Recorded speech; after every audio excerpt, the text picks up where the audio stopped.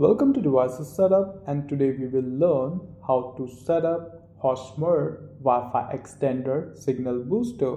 So first, plug the extender into a power source and wait for its power LED to get stable. Next, grab your phone or computer and go to the Wi-Fi list.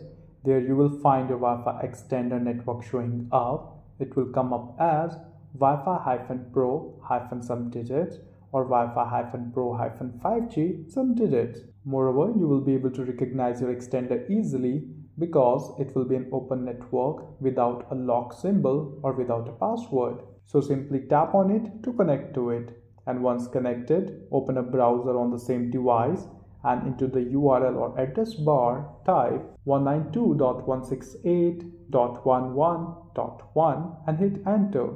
This will take you to the setup page of the Hosmer extender. There, if it asks for username and password, then try admin or admin password.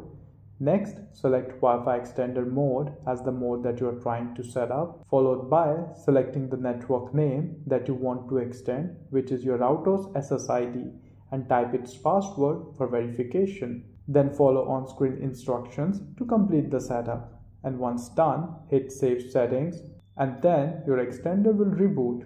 On successful setup, you will find your extender network again showing up in your Wi-Fi list.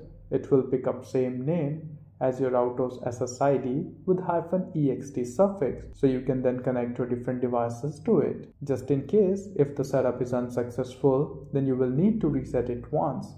You can do that by pressing the power on button for around 5 seconds when the extender is plugged in into a power source. Moreover, if you want better speeds, then you can also set it up into access point mode, which provides way faster speeds than extender mode. Lastly, if you found the video helpful, then please do hit like and subscribe to support my efforts. Thank you.